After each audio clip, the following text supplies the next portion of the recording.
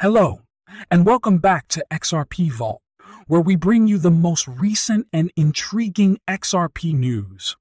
We're giving away 10,000 XRP to those who are watching. All you have to do is upvote. Subscribe, comment XRP is king, and watch the video to the end to be eligible. The winners will be picked next month and publicized on the community page of the channel. We now learned what the SEC wants the library's findings to be for their violation of securities law, which was revealed for the first time. I want to discuss that in this video since this is utterly ludicrous. I also want to discuss the SEC's defenses.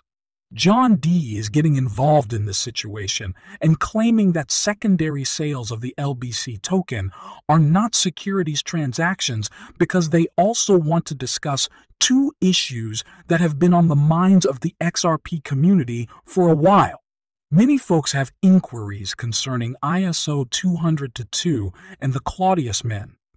If they're still going on, boys, I want you to know how important they are and that it's something you'll absolutely want to watch. Guys, this is just crazy. So I want to start off this video by discussing how libraries feel that the SEC is attempting to give them something. I'd like to start by displaying a tweet from James K. Filant, and he said that the SEC is asserting that in the circumstances, a fine equivalent to libraries' whole gain of $22 million is fair and reasonable. James K. went on to suggest that the SEC wants to destroy cryptocurrency in the United States rather than regulate it, because the firm library shouldn't be held accountable for every single LLBC transaction ever done by library, as the SEC is arguing in this case. And $22 million is the total. Guys, this is simply and utterly ludicrous. In no way is the library in a position to pay this fine, and the SEC is simply dumping everything into a library. It manifests the SEC's primary goal in this situation, and this, according to James K.'s filing, is intended to drive libraries out of business rather than to protect small investors. I also want to show you what a library has to say about this, since it demonstrates how the CC about this SEC is actively attempting to destroy library. Perhaps because they are in direct competition with various centralized social media platforms like YouTube. But pay attention to this.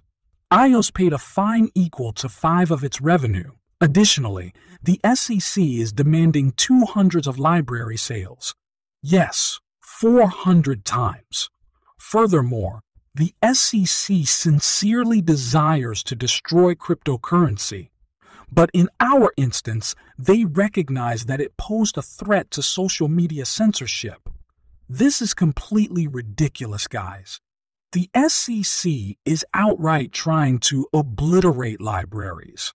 And this example really demonstrates how the SEC is targeting libraries in particular when compared to iOS. The SEC is attempting to persuade the judge not to rule on secondary sales, which is another extremely intriguing revelation we found from their submission. Yes, he openly admits that the goal of John D. and their involvement in this lawsuit was to convince the court that LBC traded on the secondary market is not a Library of Congress security, and the SEC is determined to prevent this at any costs. To maintain ambiguity in the market, they are requesting that the judge refrain from ruling on secondary transactions. Otherwise, the SEC would be pursuing secondary sales, which are most likely not securities transactions. The SEC is attempting to persuade the court not to rule on the transactions because a decision would protect secondary holders of the LBC token and would serve as yet another evidence of how little concern the SEC has for individual investors. However, the SEC has made the decision to stop that from happening at all costs. Guys, it's difficult to anticipate whether or not something will occur. In the end, the judge will decide whether or not to rule on secondary sales. Now, this judge made a terrible decision for Liberia right away. I therefore have some doubts about what he will do. The good news is that John D. was let into the case for this reason, so perhaps he will rule on secondary sales, or at least force the SEC to clarify its stance so we can actually make some progress and demonstrate that a digital asset itself, the token, is not a security.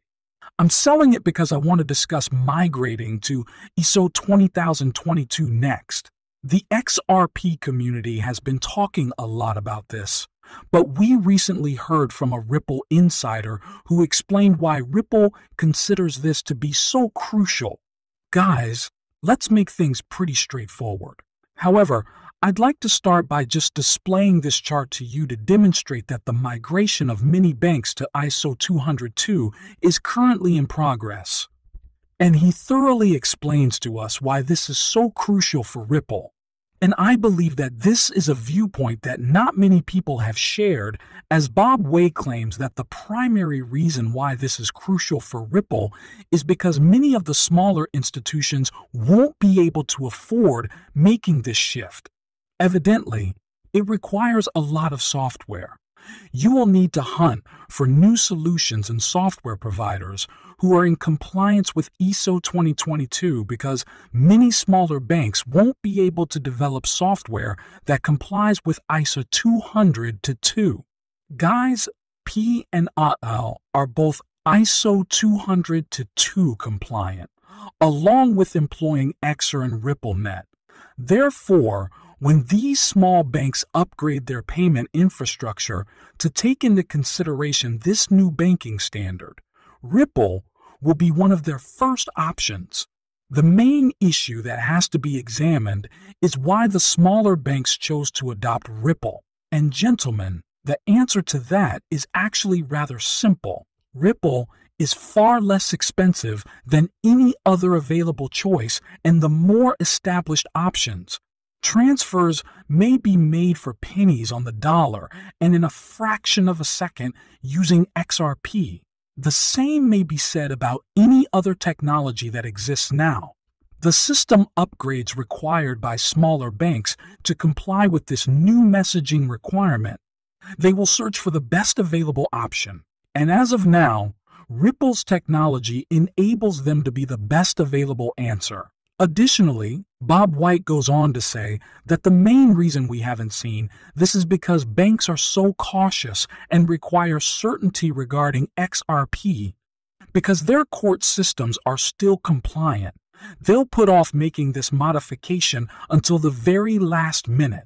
However, he seems to believe that as this develops and banks are compelled to transfer, there will be a significant incentive for Ripple adoption. And gentlemen, I am really looking forward to moving on and talking about something else that has really captured the XRP community's attention over the past couple of years. Furthermore, Cody is as Cody. This project is really difficult. However, it effectively just adds native smart contracts to the XRP ledger. David Schwartz actually stated earlier today that he thought Claudius was absolutely dead and that no one was working on it. Well, guys, the best thing about the XRP being a decentralized platform is that anyone can build anything.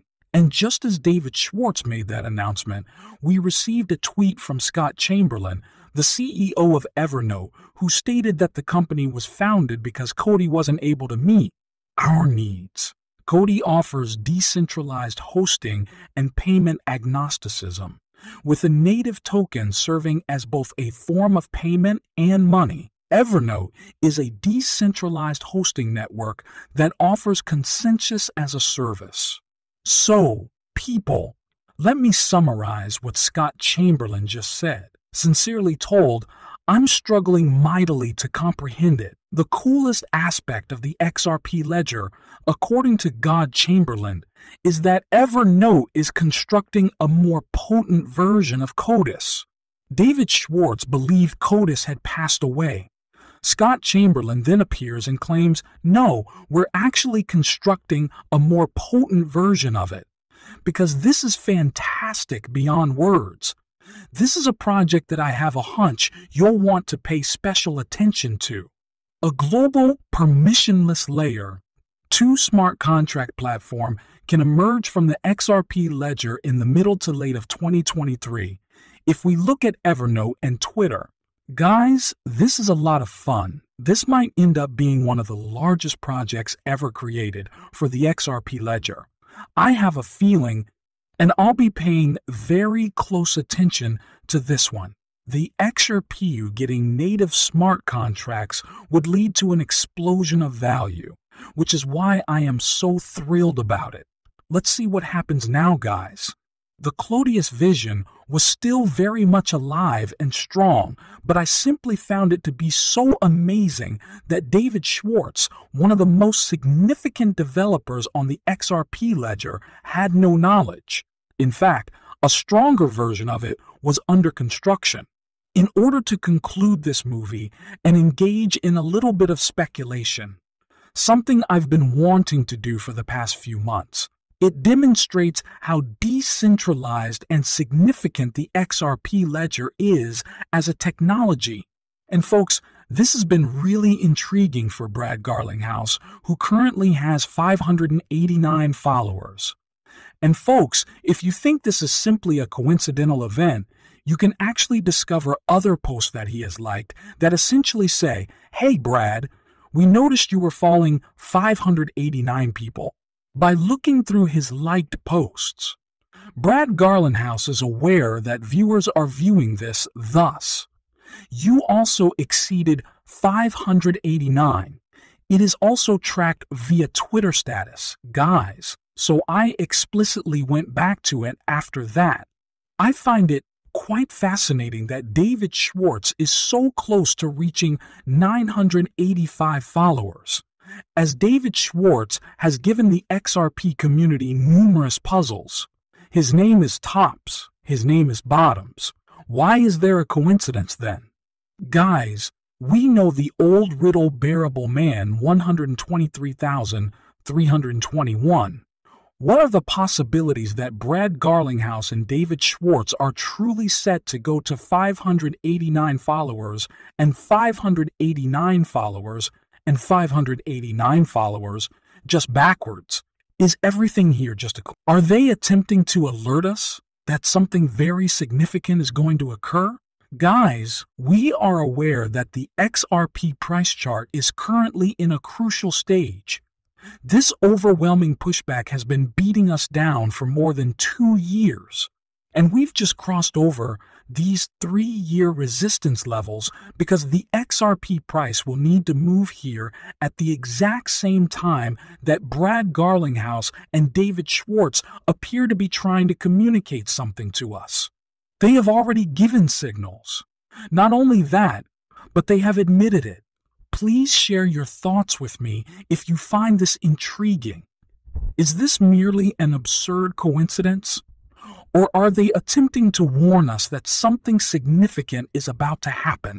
Please let me know what you think in the comment box below.